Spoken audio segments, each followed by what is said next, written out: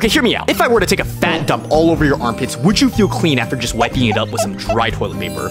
No, you wouldn't. I hope. So then tell me why you would treat your little chocolate starfish down there with any less respect. Oh, you think just because it isn't right up in your face that you could just ignore the fact that you're literally smearing shit everywhere? Just because your toilet paper came back white does not mean that you can just call it a day. It is a known fact that to clean something dirty, you need to use moisture. So stop half-assing and invest in a bidet, or at the very least get some wet wipes. Because here's a crazy thought. Maybe you're not as bad at sex as everyone says you are. Maybe that one-night stand Sally ghosted your shit-smeared ass because your entire lower body reeked of fucking shit.